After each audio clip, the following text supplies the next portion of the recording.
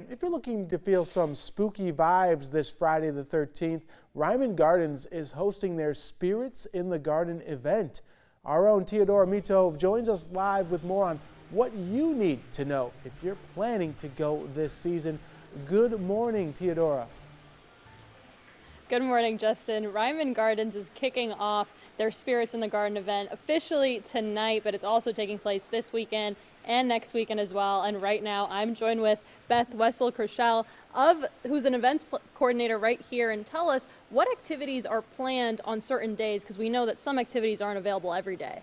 Right. This is one of our biggest and most exciting shows this year, and we have a sneak preview on Friday. So it's basically just coming out to see the jack-o'-lanterns at their freshest, and so there won't be any shows on the Friday nights. On Saturday nights, we have dance teams that will be coming out from Iowa State, three different dance groups that will be dancing on different nights. We also have the ISU Chemistry Club, which is called SCUM, and they will come out and be doing lots of really exciting kinds of experiments that are kind of spooky with lots of fire and smoke and things, so everybody loves those shows.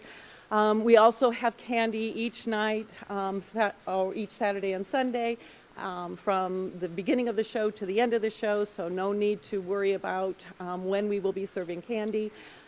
It's really a fun event. Yeah, and so you mentioned the Iowa State students that played a part in this.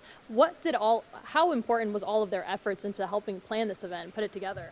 We absolutely can't do this without all of our volunteers, and so this event actually starts with the carving and the stenciling of the pumpkins. That's really a part of the event itself. So we just couldn't do it. We have the dance teams, and I also didn't mention that next weekend on October 21st and 22nd we will have the Iowa Wildlife Center here, and they're bringing a bat and some other wildlife and going to educate us a little bit about some of the spooky characters of Halloween. Yeah, that's awesome. And you mentioned the pumpkins. Tell us what happens with all the extra pumpkins afterwards. Yeah, that's always a concern. And so we have this 2 weekends. We can only keep the pumpkins for the first 3 days. So on Monday, we will be composting all of our pumpkins and making sure they're returned to a good service. Yeah, all right. Thank you so much for joining us live this morning. And once again, Spirits in the Gardens is taking place this weekend and also next weekend. Justin?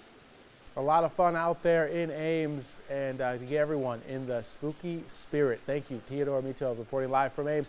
If you want to check out Spirits in the Gardens, the event runs this weekend and next weekend, and you do need to buy timed tickets. Those are available online at ReimanGardens.com.